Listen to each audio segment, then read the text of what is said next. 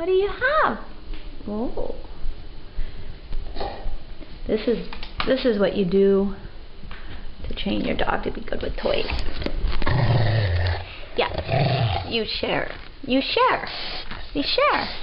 See, you hold one side of the toy and they chew the other side. I started doing this with Oz when he was a baby, when you were just a little buddy. Yep. And Oz is not at all protective of toys. Right, Oz?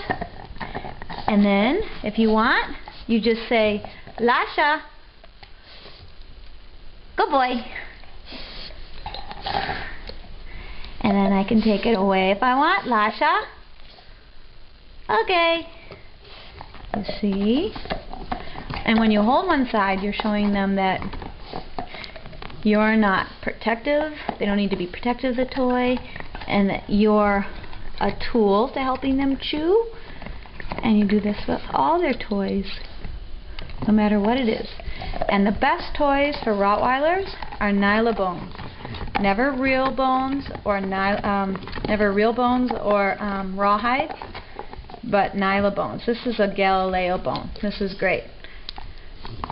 He loves them. He's got a zillion of these because they can't destroy them or swallow them, so it's never a threat to their intestines or anything because they can't get chunks of them off. Right, Oz? Right, Oz?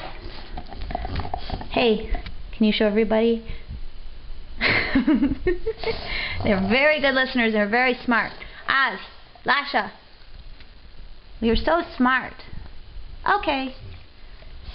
Good boy.